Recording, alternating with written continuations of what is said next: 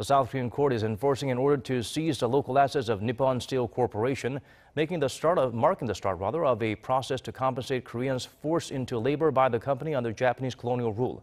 For details, let's turn to our Kim Do-yeon.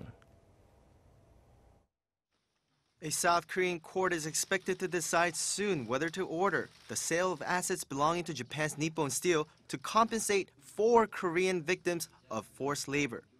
This Tuesday will mark 60 days since public notice of the assets pending seizure was issued by the Pohang Branch of the Daegu District Court. And with no response from Nippon Steel or Japan's Foreign Ministry, the court considers notice to have been delivered.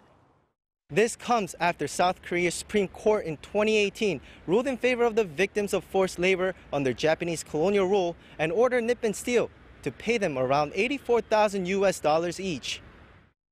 Because the defendants did not respond, the plaintiffs went on to request and win approval for the asset seizure and liquidation. As for the assets in question, Nippon Steel and the Korean steelmaker POSCO have a joint venture called PNR. Nippon's unlisted stocks in PNR are worth around $800,000. Time is almost up, but the company has not been cooperating. It still has 7 days from Tuesday to appeal, but after that, the seizure will be confirmed. The actual process of selling the shares is expected to take some time.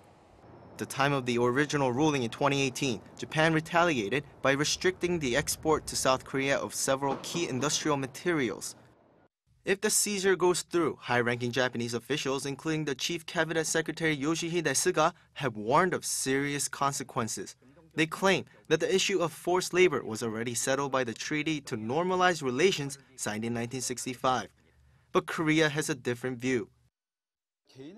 The principle is that individual rights are not abrogated by diplomatic actions.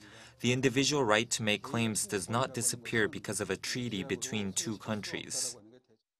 South Korea's foreign ministry says it's prepared for any retaliation that may come, and that while a diplomatic solution is still possible, the administration will respect the decision of the country's judicial branch.